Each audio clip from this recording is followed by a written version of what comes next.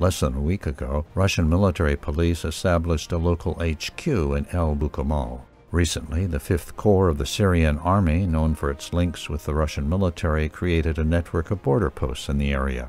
The move was apparently coordinated with Iranian-backed forces and the Iraqi Popular Mobilization Forces that actively operate in the border area. El-Bukamal is located less than 30 kilometers from the town of El-Kaim, the stronghold of the Popular Mobilization Forces on the Iraqi side of the border.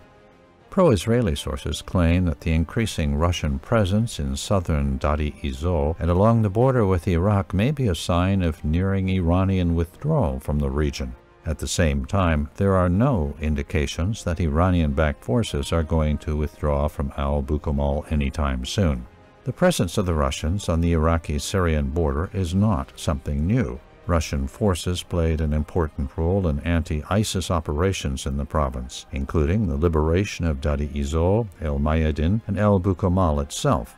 In fact, the increasing Russian involvement is likely linked with ongoing anti-ISIS operations in the central Syrian desert.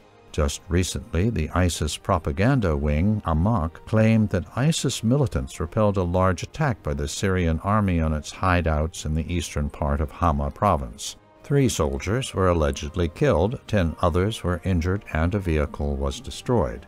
Pro-militant sources also confirmed increased Russian airstrikes on terrorist targets in the region.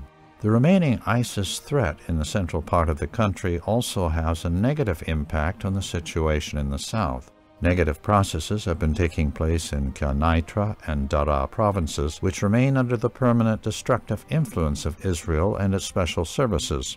Recently, Israeli media and think tanks have started promoting the idea of Israeli intervention into the unstable Syrian south under the pretext of restoring peace and prosperity in this region.